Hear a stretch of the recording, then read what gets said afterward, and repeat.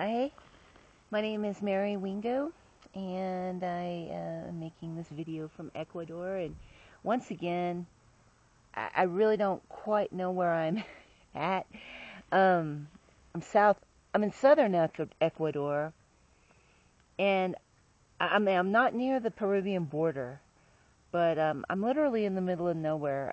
I guess I'm a little bit lost, but I'm in this place. They say it's called La Paz. And you talk about just a hole in the wall.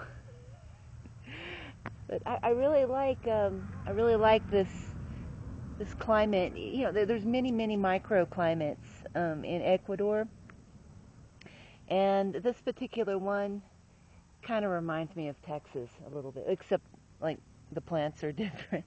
But no, you see the incredible sunshine, and it's a little bit arid.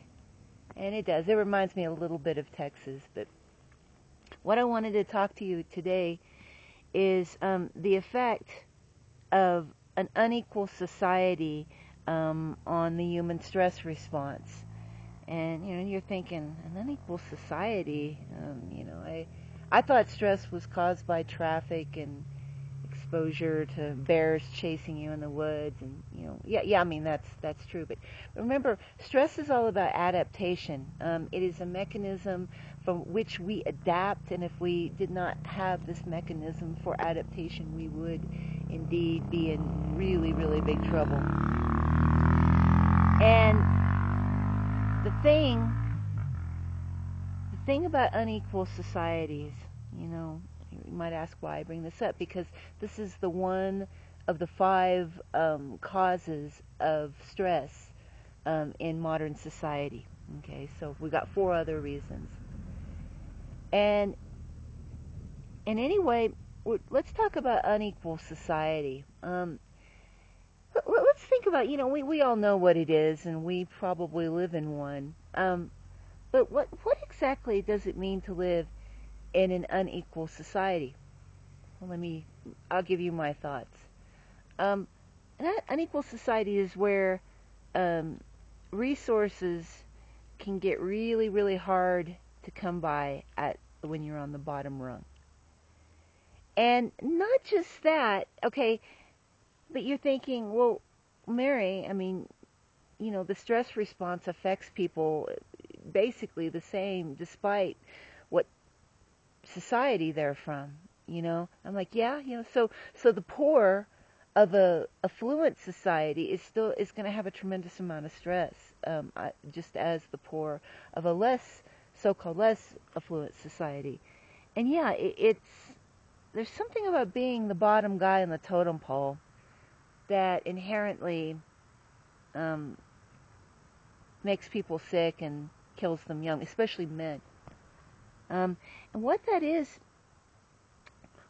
when you're the top guy on the totem pole, you can pretty much, for a lot of things in life, there are exceptions, but a lot of things in life, a lot of stress in life, you can buy your way out. You can hire your way out. You can finagle your way out.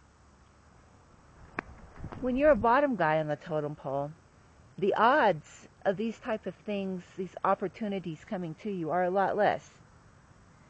And so there's a good chance you're going to have to experience the stressors of life straight on.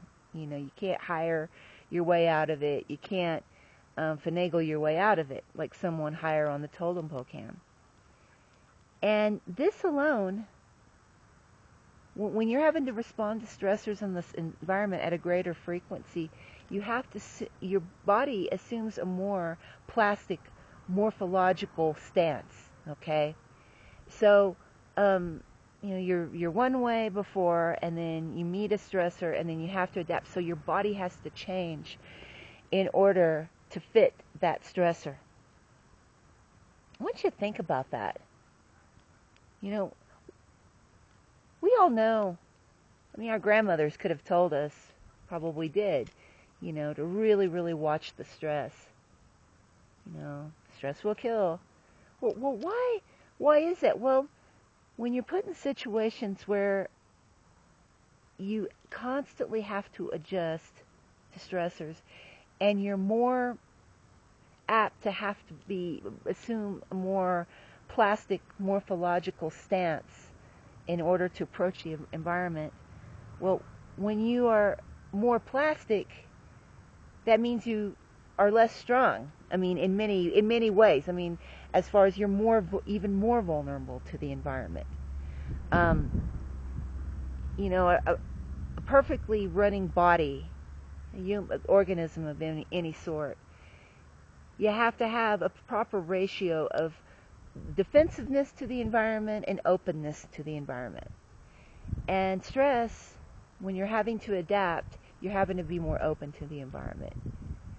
And when you become open to the environment, you can become open to all kinds of things. When you're more influenced by what the environment brings, I mean, you know, sometimes this can be really good, but sometimes this is the last thing you need, okay? And so, unequal societies, it's not just about being the broke guy on the bottom. It's about not having the choice and power over your life and then having to basically placate the powers that be a lot more than you would have to if you were higher up on the socioeconomic realm.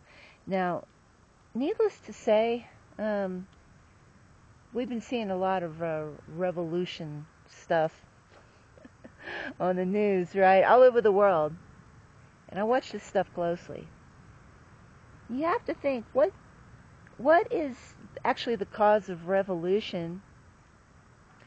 And, you know, you have to go back to, you know, it usually comes down to people losing their resource, their standing, maybe losing their resources such that they can't even feed themselves.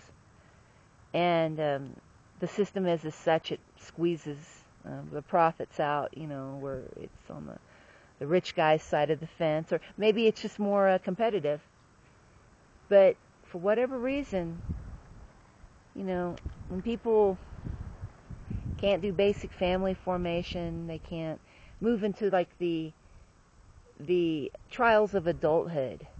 You know, they can't afford to get married, can't afford to buy a house, can't, you know, this tends to make people want to fight for their life, because that's basically what's happening. You know, when you do lose your power in life, you do become, you know, way more vulnerable to having to contend to what life throws at you. Okay, and it does. It depresses your immune response. Just totally, you know, throws everything out of whack. Your endocrine response. I mean, there's a whole series of things that happen. But the big takeaway is unequal societies are extremely toxic, and they're causing a lot of problems and a lot of extra cost. This is a preventable stress, and that's basically all I wanted to go over today. I'm going to enjoy this beautiful day. Everyone's out on Sunday, I guess. I guess I'm not too lost. Anyway, have a great Sunday. I know I will.